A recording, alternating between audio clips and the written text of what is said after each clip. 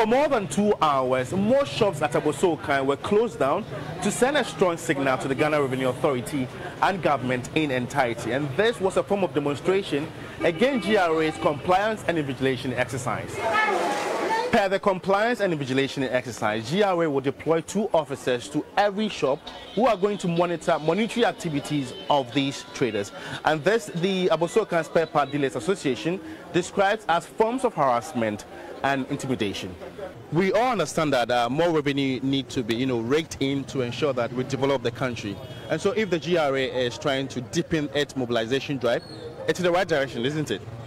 How many jobs GRA is able to create?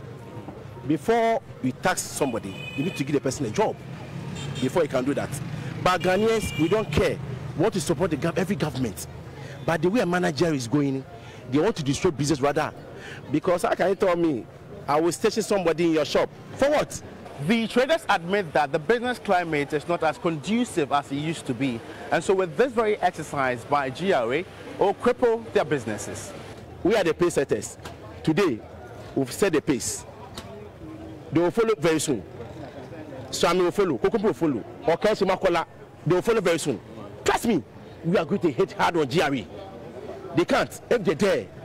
And we are daring GRA to go ahead and do so in Abossey Okai. We are daring them. We will prove to them as Abossey Okai are different.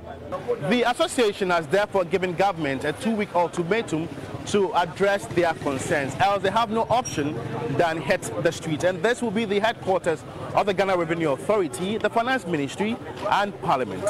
Currently, the GRA and GUTA are coming up with a joint communique in that regard. Agreements are being fashioned out to ensure both parties are on the same page, and that is expected to be done by the close of October 2.